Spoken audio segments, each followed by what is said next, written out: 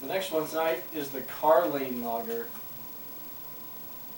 It's very, very grainy for me. It's a Molson product. First thing I taste is just grain.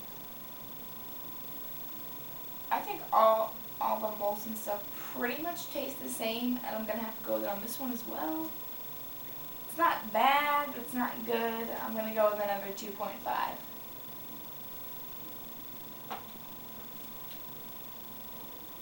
It does have a really grainy taste. Not as much as the Molson XL, which is the non-alcoholic Molson, which I love this week. And shotgun and drank in the woods while skiing, you know. Drinking while skiing, that's just dangerous. It was not alcohol. It was not alcoholic. He wasn't being stupid. Well, like, more stupid than he usually is. So. I will agree with Retha's 2.5 on this one. What? I'll agree with that as well. I like it enough that I'd buy it. I'd give it a 2.